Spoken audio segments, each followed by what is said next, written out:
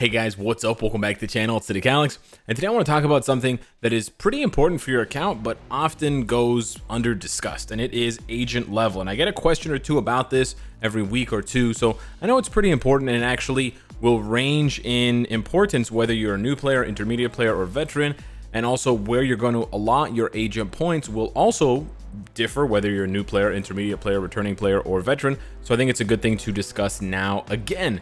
And it also is going to tie into some discussion that I want to have with you guys about my daily routine and how that's changed a little bit, especially in the last about week or two. I sort of had an epiphany, so I want to talk about that later. But first things first, we're going to talk about agent level. So what is agent level? It's actually a combination of your hero badge and your agent badge. Your hero badge, which is over here, well, your hero badge, which is over here, mine's level 175. It is a totality, it's a calculation of all of the rank ups you've done on characters. That's why when I click settings for a hero badge, it's going to take me to my account. So every time you 6-star a character, every time you tier 2 a character, tier 3 a character, transcend a character, you're going to get, anytime you get an achievement for a character, you're going to get XP towards your hero badge. So my hero badge is very, very high, 175, because I have, you know, every tier 3, and I have almost every transcended character, and I have every other character available tier 2. Your agent badge is just from your agent levels, and you can get agent levels if you go over to the settings there. You can get agent levels by pumping materials, either the materials that drop in world event, like the agent kits, or literally your materials like ISO, mythic comic cards, etc. You can pump that into the agent badge to level it up. And of course, as you get higher and higher level, it's going to require more and more. So if you're at level 1 and you use one mythic card, it might honestly take you immediately to level 2. As you can see here, I need to take how many? 1, 2, 3, 4, 5, 6 of them to give me about a quarter or a third of a level. So it's going to take me like, you know, 20 of these mythic cards to get to level 50 or 51 for the agent level. You're also going to need the tokens. And again, this is all tied into world event. So if you're not playing world event, then you don't have any agent badge. Your agent badge might be level 1, to be honest. And to be honest, if your agent badge is level 1, you might want to, if you're done crafting, it's not a bad idea. I know, done crafting. Who's done crafting? But anyways, just a thought I had. If you're done or nearing done crafting, it's not a bad idea to maybe take 10 or 20 mythic cards and pump them into your agent badge to get a couple of levels quickly, especially if you're at a very low level for your agent badge. If you're at a high level like 20, 30, 40, 50, it's not worth it. As you can see, you can tell, right? One of them adds so little. But if you're at a very low level, it actually does add a lot, and it's a lot easier to get mythic comic cards now. But anyways, the point I'm trying to make is you're doing all that. Like, why are you increasing your hero badge? Why are you increasing your agent badge? The hero badge is kind of like a passive increase, right? You want to rank up characters. But the agent badge is more deliberate. You have to play world event, kind of a snooze fest game mode. You're doing it for the bonus. When you click the bonus, it's going to bring up this page there, and that page is basically what I want to talk about today. One of two things I want to talk about. So people ask, again, I get this question about once a week, once every 2 weeks. How should I invest my agent points? Alex, what did you invest your agent points into? And you can't see this when you look up my account, unfortunately, but this is what I have it on now. However, this was not what I always had it on. And I sort of give this advice to new players, especially. The most important thing for new players, in my opinion, is actually increases character XP acquisition, because level 5 XP chips are very, very hard to get. And at the beginning of the game, you're given lots of characters, you're given lots of 6 stars, and they're all level 1. And you need to get them to level 60 ASAP. You also then need to get more characters to level 40 and 50, or 40 and 50, 40 for co-op, and 50 for the crystals, the 40 crystals. So there's just so much XP farming. And so you can pump lots of points into this early on, and it can actually accelerate the XP to then let you get more tier 2s, to give you more hero badge, to give you more of these points. And every time you level up your agent level, you're going to get a new point. So I'm agent level 224. So as you can see, I have 223 points. I have 100 points into item acquisition, and I have 123 points into max HP. So putting, as a very new player, putting points into character XP will actually help you farm agent level faster, so you can put more points into XP, so then you can put more points into other things. Don't worry about putting points into one of these bonuses and then, you know, regretting it later. The reset is only 500,000 gold. It's not cheap, but it's not that expensive, and it's always going to cost that much. It's not going to change and cost crystals later, so it's really good.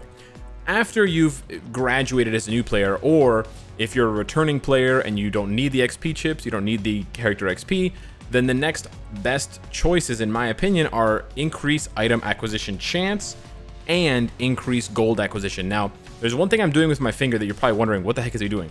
I'm pressing down on the little badge icon, the little bronze badge icon. When you press that, it tells you which content the bonus applies to. This is very important. I still see this to this day.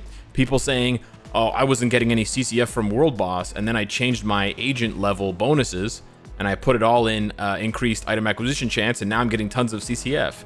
That's complete fabrication. Either the person is intentionally lying or they're just confused. It doesn't really matter, but you can see there it says missions, Dimension Mission, Epic Quest, Dispatch, and Dispatch is not capitalized, it should be.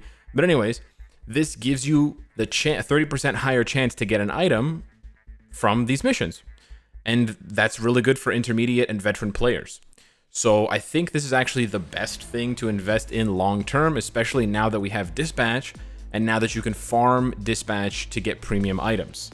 So if you've been farming Dispatch overnight, especially with energy to try to get premium CTPs and Oda's Blessings on 7-1 or higher, make sure your item acquisition chance is maxed out. 30%, 100 points. The next best thing, in my opinion, would then be gold acquisition. However, the gold acquisition is a little bit contentious, okay? I don't have the gold acquisition. I actually removed it like a year ago because well, actually, I removed it more than a year ago. I think I removed it like 2 years ago.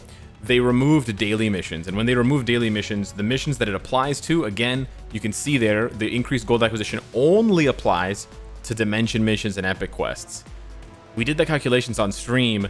Even if you do all of the Epic Quest missions every single day, like you have all of the deluxe packs and all of those quests, okay? And you do 35 Dimension missions on level 15 every single day, you're only getting yourself about 3 million gold a month.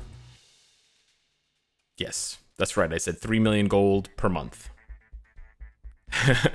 It's not very much. It's a very, very small amount of gold because it caps out at 20%, and it's 20% of whatever you're getting in that one mission. So for example, a Dimension mission gives you about 5.5 thousand gold. 20% of 5,000 is nothing, right? It's peanuts. 20% of 35,000, which is the highest you can get from any of the Epic Quest missions, is not peanuts, but it's still pretty, it's like 6,000 gold, right? It's really just not worth it. However, it's only 100 points, but you can put those 100 points into anything else that you want. So what I ended up actually doing is putting it into max HP. The reason why I put it into max HP is because it gives you a better return than attack. Attack is 0.01% and all defense is 0.03. Defense is better than HP. HP is 0.02, but HP is much more valuable than defense, right? I'd much rather have 2% max HP than 3% all defense. 2% max HP can be a lot, especially for characters like Hulk and Victorious. So I honestly think that it basically goes, you know, increase character XP if you're a new player or possibly a returning player who doesn't have any XP chips, but then you should quickly graduate out of that and then pump all of your points into item acquisition chance and then keep them there forever because they're really, really good. And then the rest of your points, the excess points past 100, you can honestly put them into gold acquisition or max HP. It's really up to you. You could put them into all attack as well. I could switch that and get a 1.3% or 1.23% all attack, which is okay, I guess. But I personally like the HP. But yeah, that's my opinion on how you should spend your agent bonus points. Now, the reason why I'm basically pushing you away and telling you not to do the increased gold acquisition is because, one, most missions give you very, very little amount of gold per mission, right? Which is where that percentage is being added. If the increase gold acquisition was like a percentage in co-op, when co-op pops gold, it gives you 400,000 gold. If I'm getting 20% of 400,000, yeah, that's worth it. That's really worth it, baby. So then I would say do it, but that's not the case. It's only for Dimension missions and Epic Quest. So the other thing I want to tell you that's sort of related to that and why you should move away from gold acquisition there is because you're going to be farming, you're going to want to farm Dispatch as much as possible with not only the possibility for premium rewards. As you can see there, we have the premium rewards, right? You got Uru and Odin's Blessing. You've got premium and non-premium comic cards down here. You've got obelisks and CTPs, but the dispatch missions cost a lot of energy because you want to get the rewards, and they don't give you much gold. It's like 5,000 or 6,000 gold per run. So there's sort of negative synergy there, but there's positive synergy between running dispatch missions and doing the item acquisition chance from agent bonus. So you want to do that. However, you're going to need more energy. Now, we do get more energy with dispatch because of the system, right? Like when you acquire some of these early ones, they can give you energy. Okay, I'm not getting any energy here, but sometimes if you don't get clear tickets, I'm not going to get any energy. Believe me, you can get energy from dispatch. It is one of the rewards. I just can't show you right now because the game is deciding to troll. There we go. Oh, I got a crit. I finally got a crit. It's 2 o'clock in the morning. I finally got a crit. Yes, it does exist. Oh, fine. Guys, you don't... This is like a week's worth of awakening crystals for free. Ka-chow. That's so good. That's amazing. Oh, this is the best video I've ever made. No, I just got lucky. Anywho, so yeah, you can get a crit reward on dispatch. So you should not wait for your dispatch to collect all the way up to max. You should try to collect it if it's at halfway during the day when you're like at work or at school or whatever. If you have a few minutes, I'm not telling you to like pull out your phone when you're at school or at work, get fired, get in trouble with your teacher, but you get what I'm saying. Yeah, so that's dope. I'm actually gonna screenshot this. Okay, that's not the screenshot. I know how to work my phone. Hang on, screenshot, boom. I'm gonna screenshot that, cool. Anyways, yeah, so you can get energy from dispatch, and you're gonna want to put that back into dispatch. You're gonna want to run those missions. So here's how my farming has changed, and it may not be the same for you, but here's how it is for me, and maybe this will resonate with you. I have stopped doing certain quests on the content status board.